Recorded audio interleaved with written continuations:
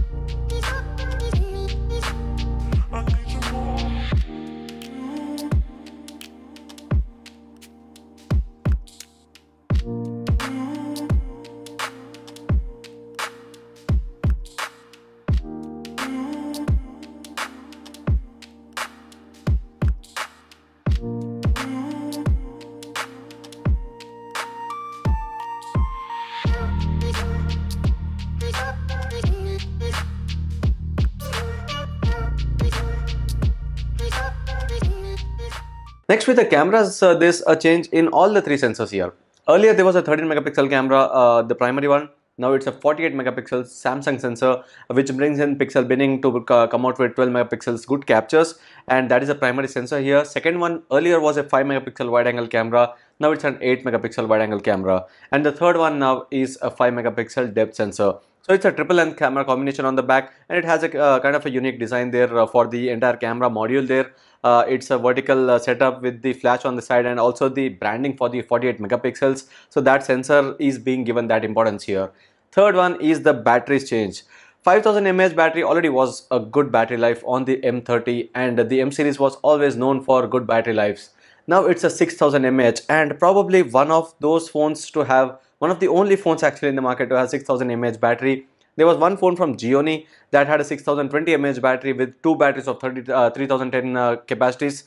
Now this is a single 6000 mAh battery. The phone doesn't seem heavy at all. It's still under 200 grams, and that also is thanks to the fact that the phone does not have any heavy glass or metal backplate. It's still plastic back, but having a 6000 mAh battery and under 200 grams, it's going to be quite comfortable to hold and use, because larger batteries usually increase the weight of the phone, but that's not the case here, and that's a good thing. So these are the three major upgrades.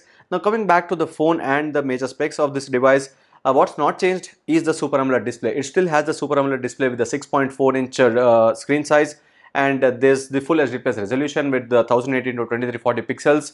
Next, there are variants with the 4GB RAM, 64GB storage, 6GB RAM, 128GB storage. The one that we are showing you here is the 6GB RAM, 128GB storage option.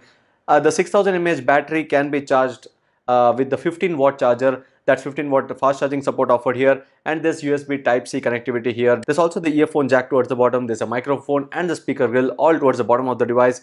The second noise cancellation microphone is present on the top of the phone. There's a dedicated micro SD card slot in case you want to expand the storage from the regular storage that is given here. On the right are the buttons, the power button and the volume rocker buttons. And the phone runs Android 9 Pie based One UI, that's 1.5 version, and that's a good thing. You aren't getting the earlier used Experience UI that was present on the Galaxy M10, M20 and M30. Now the Samsung has shifted it to One UI even on the M series, not just to A series. And also the other fact was about the Super AMOLED displays which were present on the A series in the mid-range phones. Now they are on the M series as well, so the M30s also gets the same. And one more good thing with the gaming here is also the part about the game recording here. Most of the phones in the market that you see are restricted with the game recording, where you don't see the audio getting recorded, except for some phones such as phones from Asus, from OnePlus, where the custom ROMs have been changed up to actually record the in-game audio, and that is possible here as well. And you get the straight away options under the game booster, and that doesn't have only the option for the game recording. There's also limited notifications. There are things that you can change when you're playing games, but the important one is about recording the game while also having the audio part in it. So audio is not going to be missed out here. If you're someone who likes to play games and have that recorded to upload it on social platforms, this phone can do that for you. So that's it about the Galaxy M30s. This is going to be priced under 20,000 rupees. We aren't sure of the actual price, so you'll have to check out the description below for the official price of this phone. And it comes with the 6.4-inch display, the Exynos 9611, 6000 mAh battery, 48 megapixel primary camera with the triple lens camera combination on the back, a 16 megapixel selfie camera on the front for selfies. And that's it about this phone. I hope you like this video. If you do share and subscribe to Gizmo Times for more. Thanks for watching and see you in our next video.